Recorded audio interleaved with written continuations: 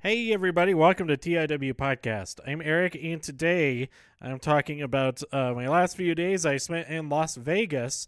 I was out there for Starrcast, All Elite Wrestling's Double or Nothing pay-per-view, and a slew of Cirque du Soleil and Spiegelworld shows that I really enjoyed. So it's a lot to talk about, so I'm going to try to make this pretty quick, talking about each thing. I absolutely recommend the Spiegelworld shows, Opium and Absinthe. They're both so fun. Opium I liked a little bit more because I love science fiction, and it's the whole thing is a cheesy 50s 60s B movie style, but with lots of raunchy humor, a little bit of nudity, and there's, at least when I saw it, there was an amazing little chihuahua that did all kinds of tricks with his trainer or his teammate or whatever you want to call him. So yeah, look up some clips. Look up the Bubble Man from Opium. It's mesmerizing. Like I actually watched the whole thing again because there is a full clip of it. Of his whole routine on YouTube, and it is fantastic. I should look up what the guy's actual name is, but he's just called the Bubble Man or something on the show clips and stuff like that.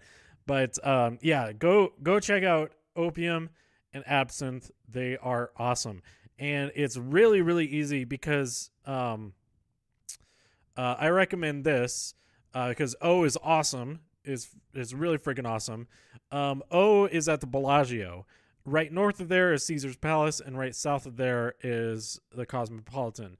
So if you see O at the 7:30 show, it's really easy, and you have time to get some food and stuff like that to see O, and then go and see either Absinthe or Opium after that, because the 7:30 show is you have the 7:30 show there, or the 7 o'clock show there, and then you have a 10 o'clock show for either Opium or Absinthe. Gives you plenty of time in between, and Bellagio is right in between those. So if you're looking for one night of two awesome shows, that's what I recommend. I more so recommend O followed by Opium, a double O, as it were. So yeah, I saw O for a second time. This time I was not up against the wall. I was right in the center, which was awesome for the most part, except that they have a bank of spotlights, not like spotlight, a bank of lights center stage in the far back that are on for a lot of the time. And at least from my vantage point, which is up in the balcony, that in the center, those are shining right towards you. So that could be an issue if the light thing is a potential problem. It didn't bother me too much, but I did think about it a few times. But other than that, oh my God, O is so good. It's so good. This, for the moment, confirmed that O is my favorite of the Cirque du Soleil shows in Las Vegas. But then later on in the weekend, I went and saw Ka, and I have to say that is my new favorite because all of the shows are fantastic. They have so many great acts in them and everything. But Ka, in my opinion, is the only Cirque du Soleil show that I've seen that has an actual all of them have an actual story, but this one has an actual story from top to bottom, and every single act that I saw in that show, I don't know if they maybe mix it up, maybe some acts are in there some nights and not others, but every single act on the night that I saw it, so I have to imagine that this is always the case. It all served the story. It all was part of the action of the story. It all is justified by the story moving forward, and I thought that was really well done. and I would love to go see that show again. Maybe with I had a pretty close up seat, but there's a lot of stuff that happens like in the theater itself that would be really cool to see from further back.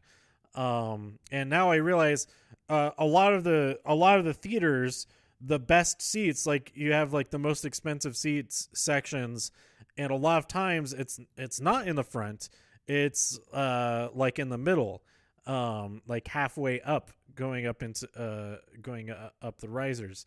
So and that makes sense because there's a lot of stuff that takes place out into the theater, and you're able to take in everything a little bit better from further back in a lot of cases.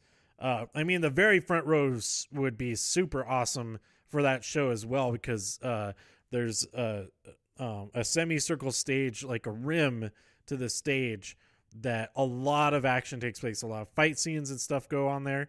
And actually, there's a really funny thing is that they some of the performers started to come out, and the ushers told everyone around us, "Oh wait, now cell phones, no, put them away now. There's none of that from here to the end of the show." And then this guy sits down in front of me, like kind of over to the side, and he starts taking pictures with the flash on. And I'm like, "What are you doing?" I'm actually starting to get mad at this guy. And then the performers get mad at him, and then I realize, oh, he's one of them. This is a whole thing that they're doing. They take his phone, they throw their phone into the pit, because a lot of the time the stage just falls down into a big pit behind it. And then they threw him over the side into the pit. It was really good. They got me. They really got me there. So good job.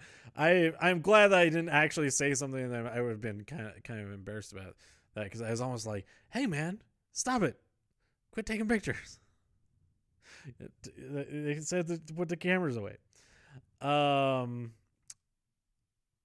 I had totally forgotten that this show, I loved Kuza mainly because of the Wheel of Death, and I had forgotten that Ka also has a Wheel of Death, but with another set, a triple Wheel of Death behind them.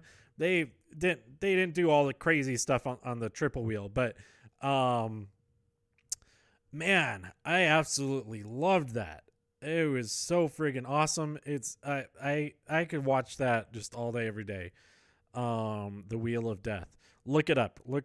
But I really, really liked that it was teased throughout the entire show. And this goes into the whole storyline thing, that it was part of this, like, the Wheel of Death made sense for the story, and then it was amazing. Like, I'm just blown away by how everything fits together in this show. And I can't recommend it enough. It's so awesome. Also, really cool. I didn't go up to talk to him or anything. But at first I saw Aja Kong outside of the theater. And then also outside of the theater, there was probably a whole bunch of other people. But also outside of the theater was Kenny Omega. And that was pretty cool that they were there. I've seen wrestlers at Cirque du Soleil shows in the audience more than I've seen just wrestlers like outside, not in the audience, but outside of the theater, outside of the arena. I've seen wrestlers more outside of shows than I've seen outside of wrestling shows. That's kind of interesting, I think. That's not necessarily true, because I saw a bunch of wrestlers before the New Japan show in at the Cow Palace, because I got there like way too early. I was like sixth person in line, and it was just sitting there for like 4 hours. It was stupid. It was dumb how early I was for that show. But anyway, what was I saying? Okay, so early in the show, they have like a mini Wheel of Death, like grinder, that they put a skull in, and this is all spoilers for Cobb. It's even if you know what happens in the show, it's still so freaking awesome. And they grind up this skull and it makes like gunpowder. It's crazy.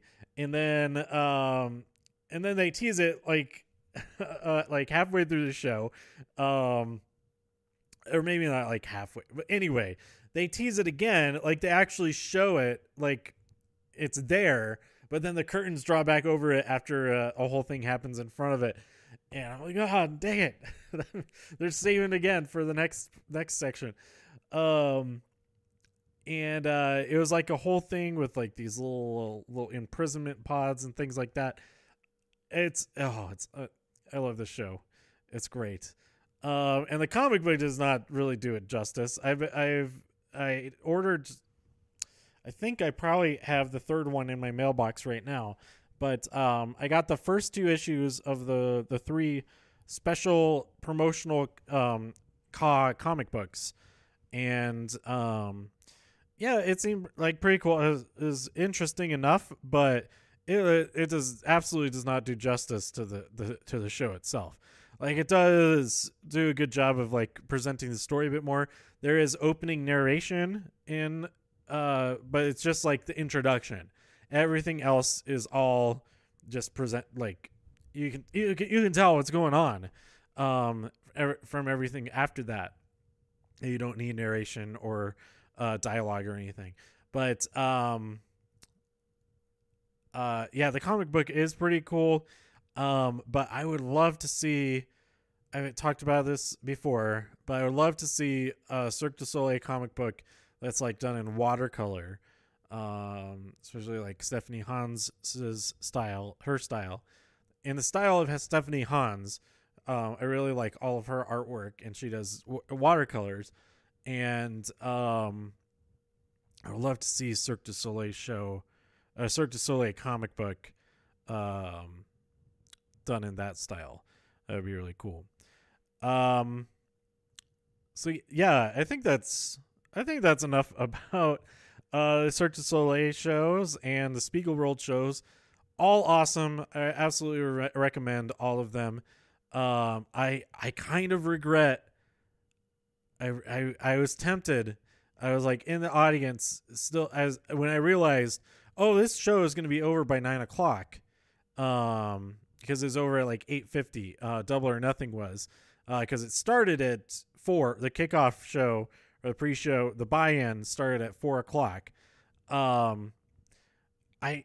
There were some tickets left. I could have gone to see Ka a night early at the 9:30 show.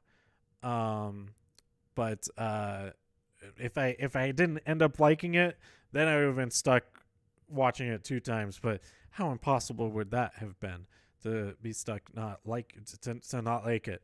And the ticket was pretty cheap on that Saturday night show too, that I found on there. But I did not pull the trigger on that, and so I went back to the hotel and got some sleep. So now let's talk about the wrestling stuff. Even though I did already kind of mention some wrestling stuff, it bleeds into everything nowadays.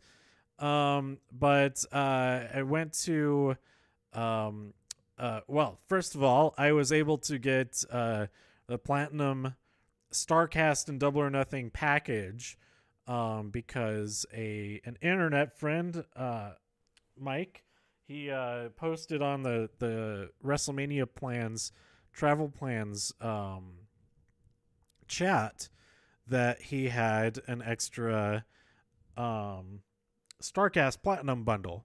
And I said, yeah, I'm interested. I was really only looking to go if I was able to get that package when it first came out. By the time I looked, I saw it, and I went to the site and all that, they were sold out. So that's why I was like, well, I'm just not going to go to that whole thing then.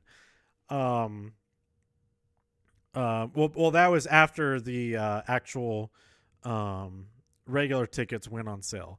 I wasn't really all that interesting just going for that one show, even though it's Las Vegas. Why would I don't know why I just didn't think I'll just go for the one day then. I think I figured that it was just going to be really, really expensive because it's Memorial Day weekend. and it kind of was. But yeah, so it was kind of a spur of the moment thing. I mean, a spur of the moment thing at saying that I'd be interested in buying tickets and actually working that out. It was weeks and weeks ahead of time from the actual show happening. So it wasn't like I decided the day before the show to go out.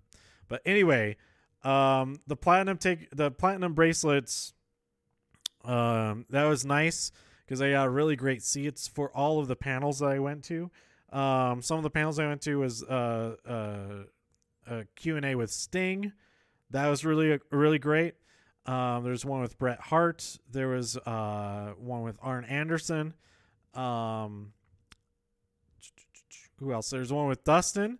Who I was actually wanting to go to Talk Is Jericho live during that time period, but Jericho after the show, after Double or Nothing, he was mad at the fans and mad at AEW for not thanking him, so he called it off.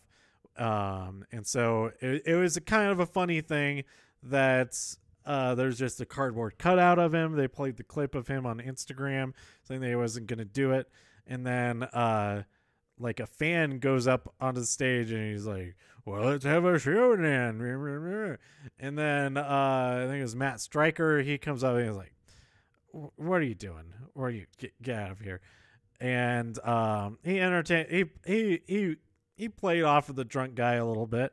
But then they said, we're sorry, this isn't happening. There's no Talk Is Jericho, but go next door to the Dustin Rhodes panel. And that was really good because the match that he had with Cody was pretty fantastic. And I'll talk about that in just a second. There was also a women's wrestling panel with Lita.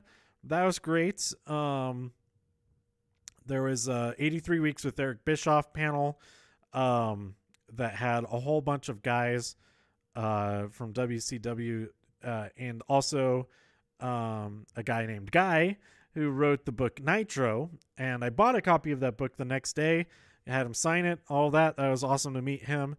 That I'm really looking forward to reading that book because I don't know if I've mentioned this. Maybe I've mentioned it in passing before. I don't know. But when I first got into wrestling back in like middle school, so like 97, 98, whatever, I watched primarily like almost 100% WCW at first. It's slowly it started to get into WWF a little bit more. And so I was a little bit familiar with some of the stuff going on over there, but I was mostly about the WCW, Goldberg and the NWO and Sting. I loved all those guys, so that's why it was really awesome to see Sting and him talk about his career and everything. But and that's why I'm really looking forward to reading Nitro. And I just I could just listen to and watch documentaries about WCW like all the time, because it's such fun memories of it. But at the same time, it kind of bothers me how much attention is given, like how much it's talked about, like all the time, like all weekend. It seemed like it was all about WCW talking about AEW in comparison to that kind of, and the Attitude Era and everything, when it's supposedly it's a revolution, it's something brand new, it's nothing, all of that. And it's not like I'm complaining. I am a little bit, but for that being like the central central mission statement kind of thing, like this is new, it's different, it's an alternative, all that kind of thing. It seems for that old stuff is still referenced a lot, it's still talked about a lot, and it's still, and it feels really a lot of the panels, and it was stuff said by people who are not under the control of AEW exactly, or at all. But just like the is very, I don't know. At times it felt self-indulgent, or like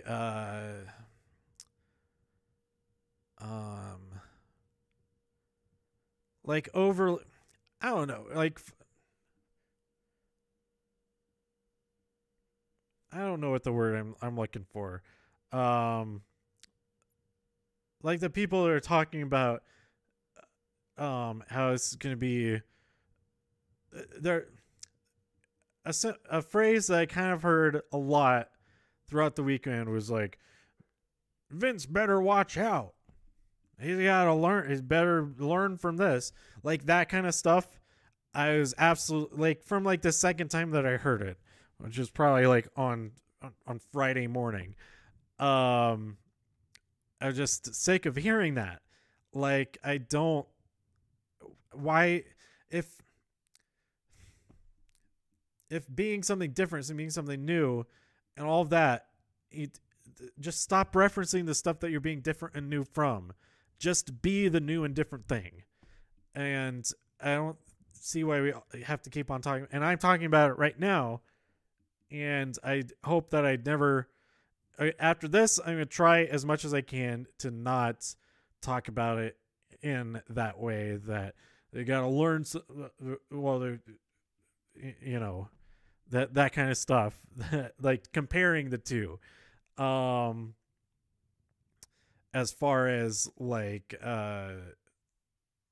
sticking it to them, like that kind of comparing, like see what they do about that, like that kind of, I don't know. I it's hard to avoid.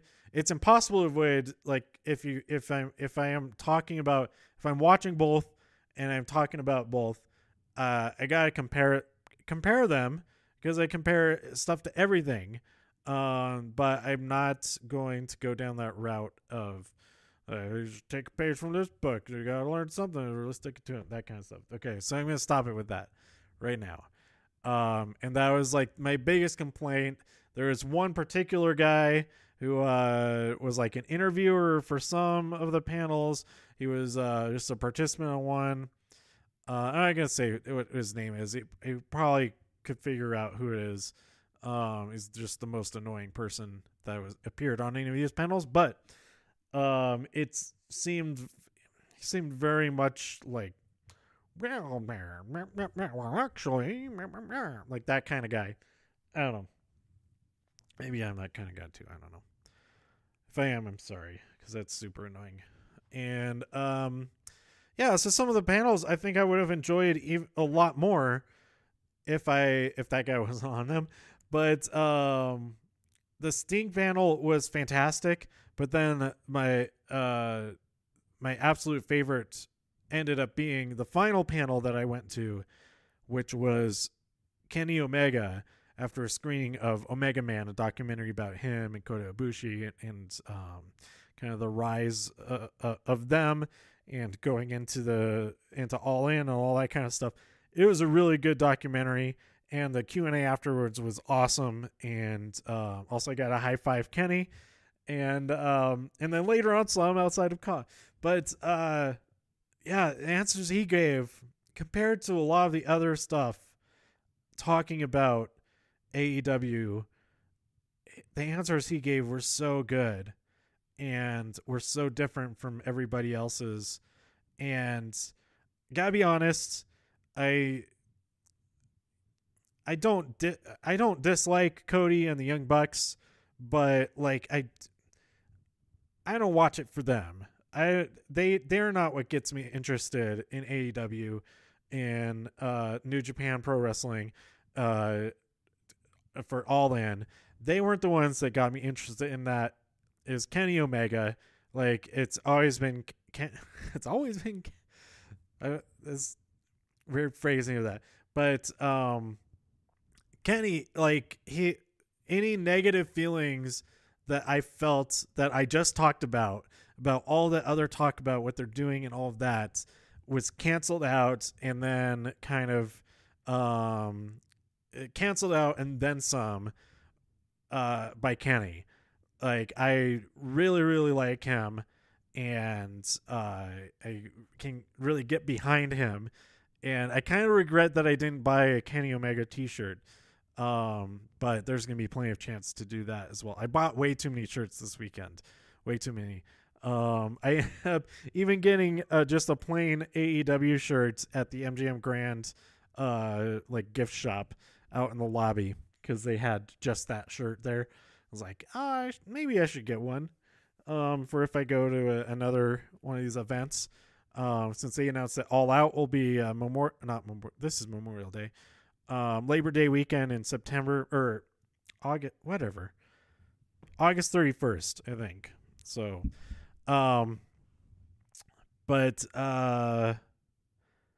yeah, Kenny is the man, and the hype is real. And to hear him just talk about, he got really teared up talking about Kota Ibushi, and Ibushi is real deal as well, and they're both just super awesome. And actually, Marty Scurll also, him and Kenny and Ibushi are my 3 favorites out of that bunch. And then I think I've talked about that Zack Sabre Jr. is so freaking good. He's so freaking good. Oh my god! As far as New Japan goes, as I haven't watched since I watch Wrestle Kingdom. I think I did. Maybe I didn't. But I haven't watched really any New Japan since All In, the whole All In, not since All Elite, all of that. But so most of the guys I was interested in, who I just said, aren't there anymore. But you still have Zack Sabre Jr., who I think is just awesome. And there are a few people that I'm really interested in now. So let's talk about moving on from Starrcast. I did not do any meet and greets.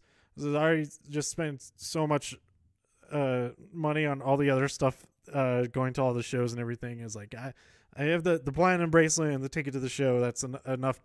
Having spent on here, I'll buy some t-shirts also. But over on the show, Double or Nothing, I got there in plenty of time. Got into the show. It was great. It was fine getting in. MGM Grand in general is pretty crazy. It's huge. There's lots of stuff there, and there's lots of food there, which is nice. Actually, I ended up watching. I guess I should talk about this real quick, or maybe I can't talk about. I watched a pilot for a TV show, which I suspect was a Chuck Lorre show. I don't think they even showed the credits. Maybe I don't know if that's a normal thing for pilot testing, but it's yeah, I'm not gonna say what the show is. It was okay. It was okay. I was like, they had like the knob where you set it to between 1 and 100, like throughout the show, keep it moving around. And yeah, it was generally about 50 out of 50 for me. It was a little bit better at times, a little bit worse at times. It's not something that I would actually watch when it comes out, but if it comes out even. But yeah, I guess I should look that up and see. I suspect it's a Chuck Lorre show. It really felt like one. If it isn't one of his shows, it was somebody that was trying to make a show like that. And they're successful at making that type of show, but that's not the type of show that I really enjoy. But anyway, that was at Television City, which is in MGM Grand, and I got like a little booklet of coupons to use. So I tried to use a couple of those. I probably would have been better off not using them at all, but I did buy a DEO shirt, Department of Extra Normal Operation or whatever, from Supergirl, the agency that she works for, because they had like a CW section and stuff like that. It was a pretty small store, so it was really like the section that I'm talking about is just like the side of a end cap type of thing. Anyway, so if you do go there, look for Television City, and if you have some time to kill, because this is like a daytime thing, go and check out a pilot or two or whatever. See if they're doing some market testing there. I thought it was pretty interesting. Even though I didn't really enjoy the show, it was cool to see the process and to be able to give some actual input on a new show that wasn't very good. But anyway, so Double or Nothing. Speaking of shows that were, it was a really good show. It was really good. I was at times I was not so into it, and I was like kind of irked by some things, I guess you could say. There's the tag team match that I was just questioning their choice of ring gear, because both teams, they were wearing black with fluorescent yellow. Yes, one was fluorescent yellow with green, one was fluorescent yellow with blue, but that was still too close for me, especially being there live without commentary, talking about who's. I got confused a few times. I mean, I guess that is my fault in a way, because I'm not familiar with these guys. But then again, this is also the first show of this promotion. You know who you're fighting. I don't know. I don't know. I wouldn't have had any problem with that match at all if the two teams didn't look all dressed the same. Not the same, but like they could have had separate they could have swapped partners, and it would have made as much sense color and gear wise, because they didn't match each other exactly. Neither of the teams matched each other exactly. They were all different from each other. You just had the common colors, and so that's like my big complaint about the whole thing. Is the ring gear for that match is confusing me. I don't like it. It made me upset. Anyway, we had the casino 21-man casino battle royale. That was pretty cool. Adam Page won that by last eliminating MJF. I did notice. So one of the things about being there live, that there isn't a big Titantron thing, big screen in the center of the arena, but they do have them on the outside. So I would look over there occasionally, but the seats are really good. I think all the seats in the entire arena were pretty good, for what I could tell. But I was maybe like 12 rows up into the risers, a little bit off to the side, but still like a great view of the whole show. What was I saying? So I could see there was a moment when Joey Janela got a lit cigarette stapled to his forehead by Jimmy Havoc, and that was probably my favorite moment of the match. It was not on the broadcast, from what I could tell. They were focused on a whole thing going on with Glacier and somebody else. Yeah, that was a huge miss there. I think everybody would have loved to see that at home, but I guess it was just for us on that side of the arena that I could see that going on. But yeah, this battle royale was really fun. I was not familiar with Orange Cassidy at all, but he absolutely won me over. I enjoy him immensely, and I would go back and watch this match just to see more of him, just to watch whatever he was doing if he was shown very much. But otherwise, I enjoyed just being able to watch him there live. And I look forward to seeing more of him. I'm going to have to look up more of his matches. I watched like a featurette about him talking about how he wanted to be different and all that kind of thing and bring comedy to it, but like comedy grounded in wrestling and that kind of thing. He's doing some good stuff. I like it. I like it. The other match, Kip Sabian versus Sammy Guevara.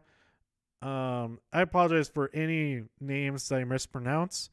I did not hear any of the commentary throughout the night, obviously being there in the arena.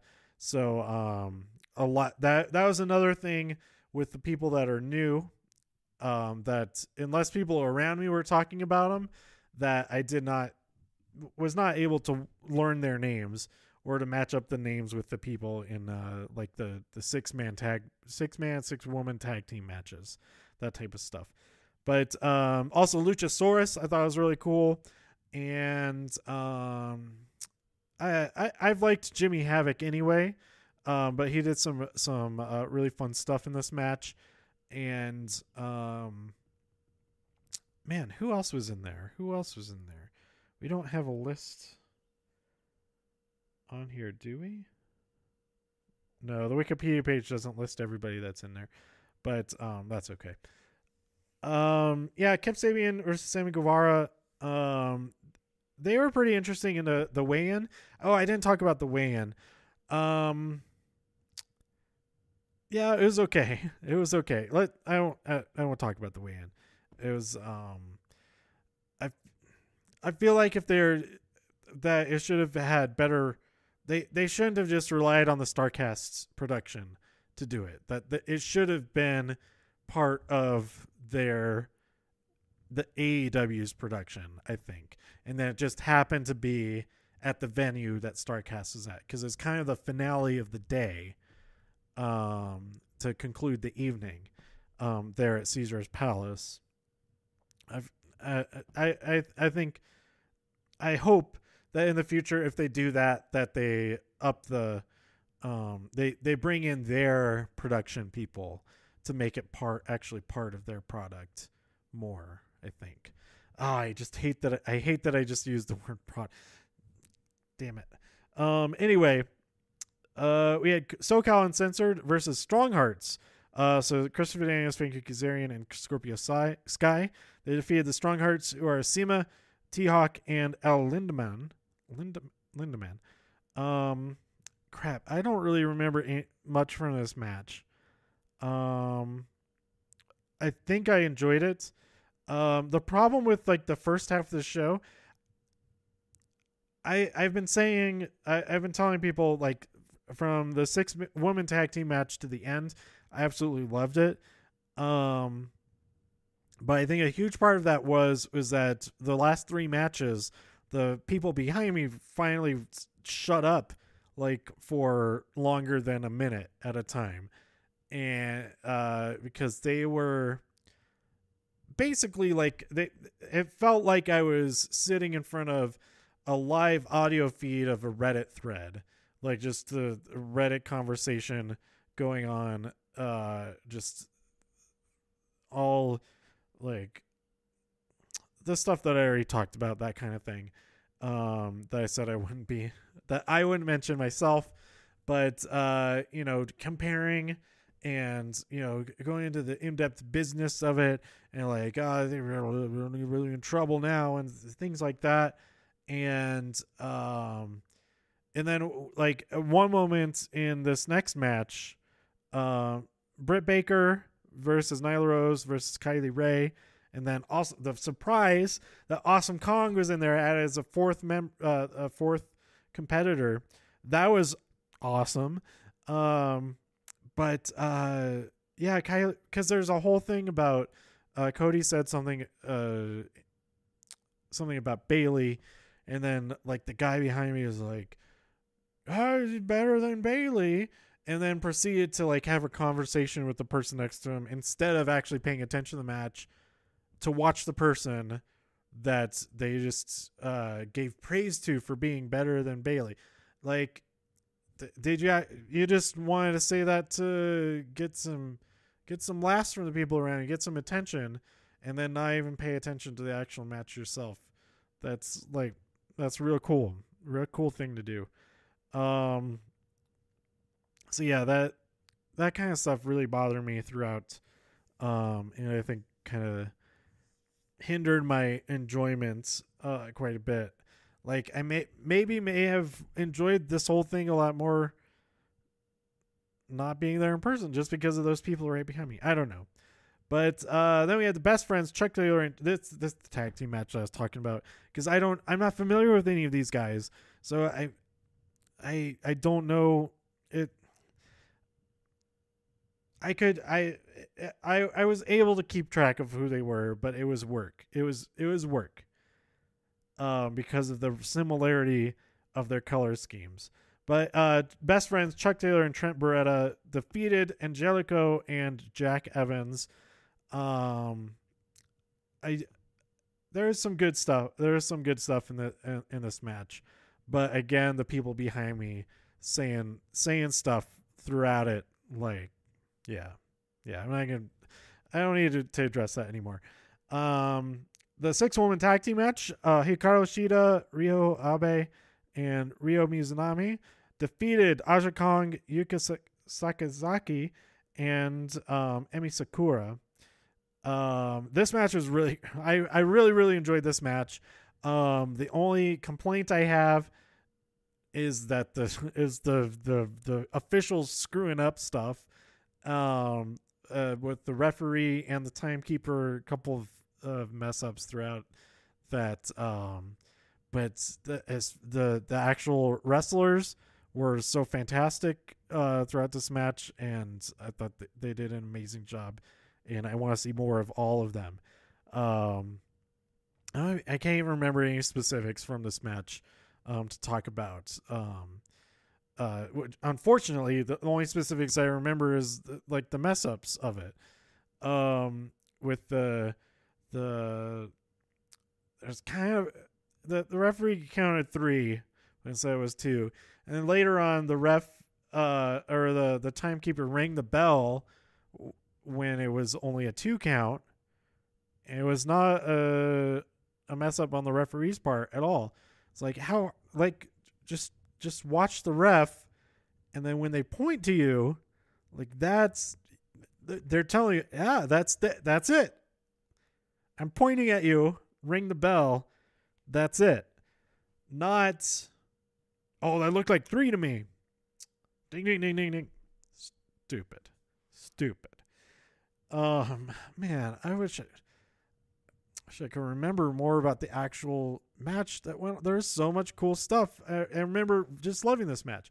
And then the other thing was that somebody like 2 rows in front of me, they were talking about Sasha and Bailey a lot during this match, or like right before this match, they were talking about them, I think.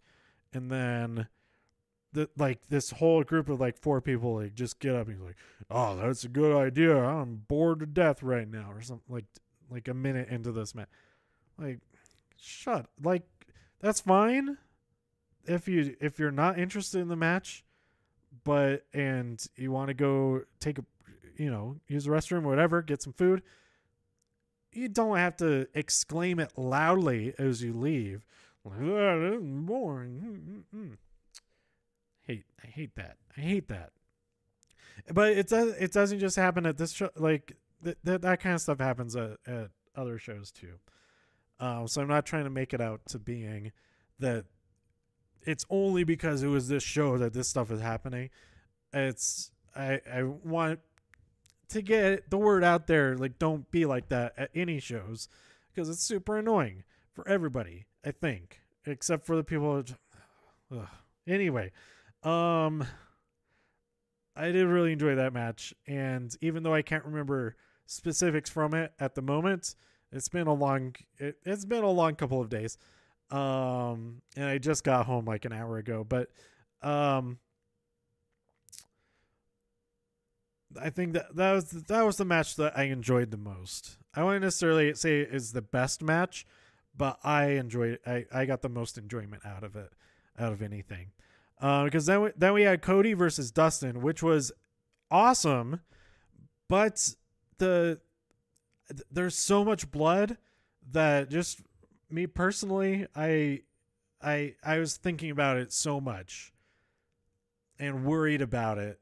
Like, that's so much blood, and it's so much blood. Like, that's all I could, like, that's so much blood. That's so much blood everywhere. It's everywhere. It's everywhere. Yeah, they're brothers. That's fine. That's so much blood everywhere. There's so much blood everywhere. So yeah, it was a fantastic match, and I would not argue that is the best match of the night.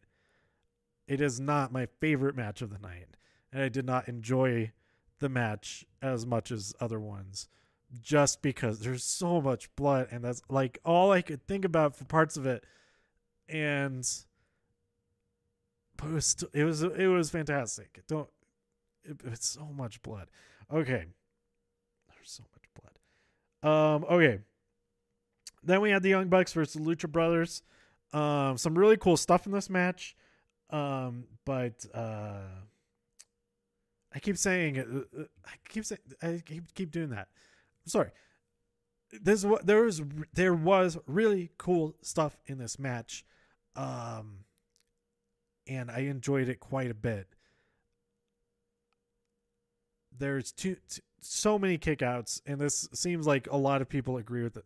I saw this comment a lot after I messaged a couple of people. I went online and saw the conversations like there's so many kickouts, and I don't think the problem so much is that there's so many kickouts, but or so many near falls, but there wasn't a variety of those near falls. Like those pins could have gotten broken up. Maybe one or two of them could have been rope breaks instead. And I think that would have just been enough to not be a noticeable thing that, oh, he just got hit by what I feel like is a finisher, and they should be dead right now, and then they kick out.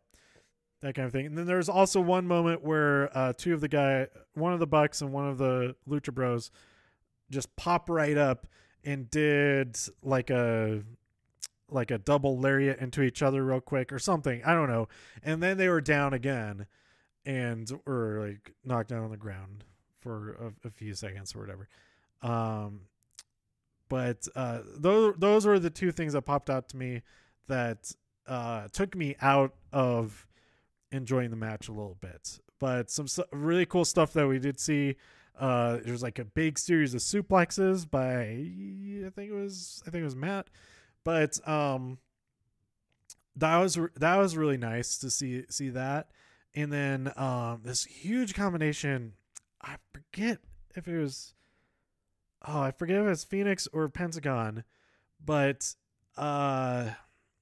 he's like up on the ropes, and he had like hold of one of the Bucks' hands, and then he like did his jump thing down to the second rope, and then bounced back up, and then went into like a whole. It was like a Hurricane Rana off the top at the same time as an arm drag type of thing. That was super awesome.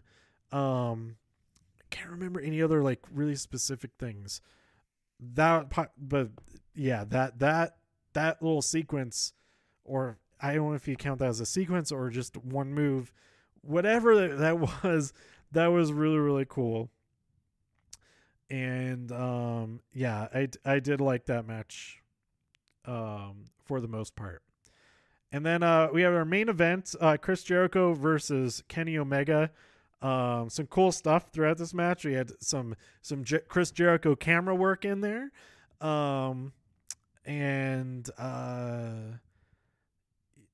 Yeah, I can't. That was like the one specific thing that I can remember from the actual match. We kept getting this match. I really appreciated that the one winged angel kept almost getting used, but Chris was prepared that he was able to get out of it. And then his new finisher, what is it? The Judas something?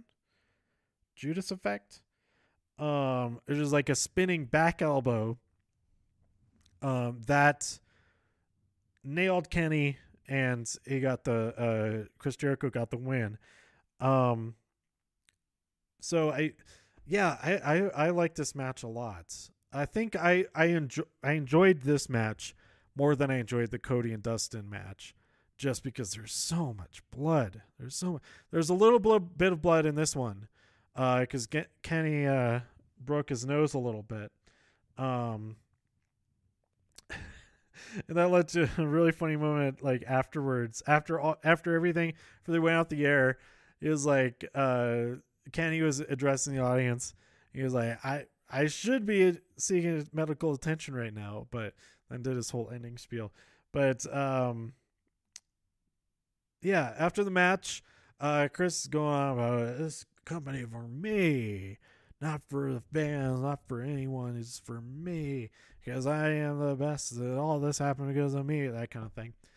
A lot better than that. But down the stairs, right next to me, like 4 seats away, I was like seat number 5 or something. Yeah, I think it was seat number 5. Down those stairs comes Jon Moxley, and I didn't have my camera out at that moment, so I totally missed getting a picture of him like 10 feet away, making his mind-blowing entrance. I mean, I think everybody was hoping that he was going to be there, expecting to be number 21 in the Battle Royal and win that. So like I think at this point we were all kind of, at least I was like, oh wait, he's not going to show up. That's fine, whatever. And then he does, attacks Chris, attacks the referee, and then just brawls all out with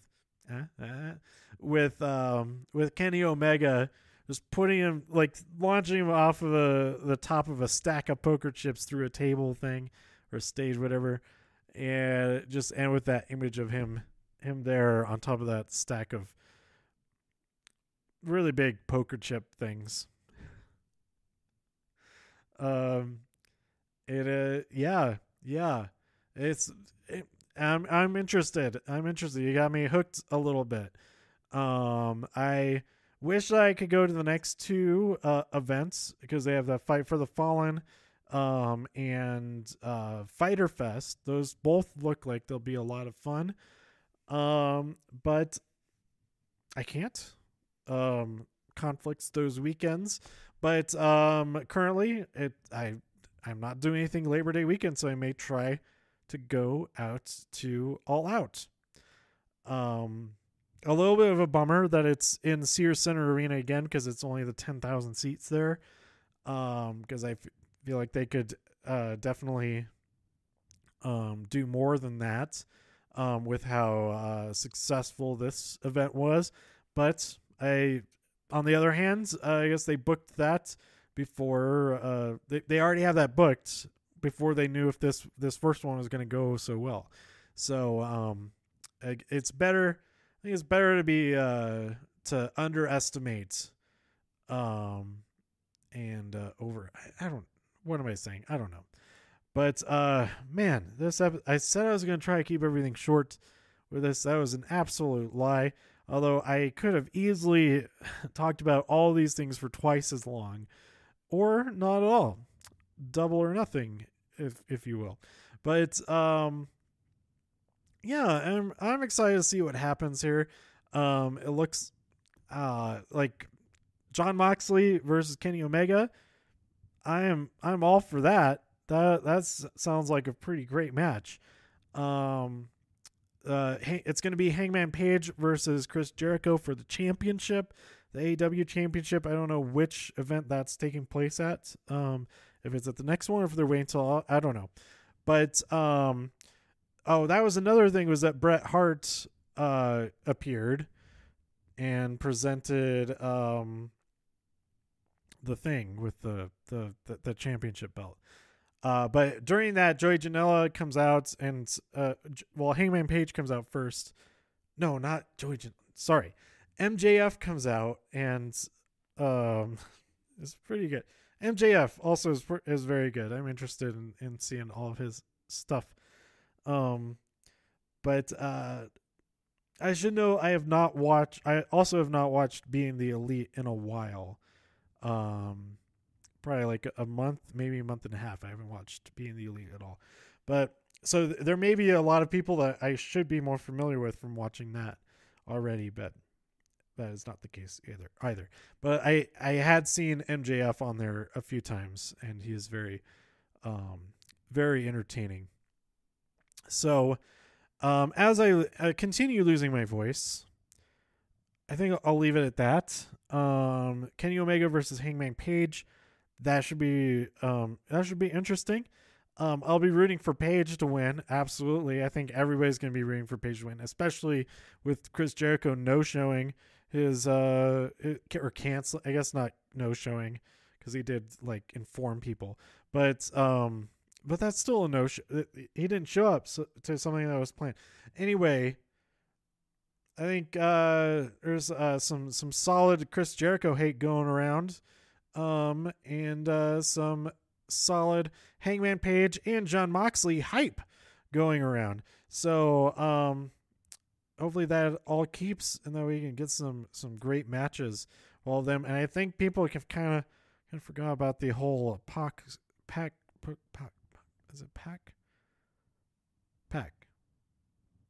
situation.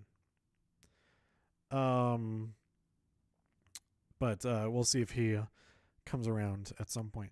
Another notable thing from the Kenny Omega Q&A, now that I've talked about Double or Nothing there, is that he's like, it's not going to feel like 100% home or whatever until everybody is here. And he didn't name names, but it's like the elite crew and maybe some of his friends who are other friends that are in other companies and stuff. So we'll see how things go from here. So that's it. I did start watching the the Performance Center Combine, which is really, really interesting. I like that a lot. But I'll talk about that more in this week's in the NXT and NXT UK episode, since I still have to watch those. So I'll talk a little bit, not about the entire Combine, because I still have like 3 more hours of that, and I can watch all 3 hours before Raw airs tonight.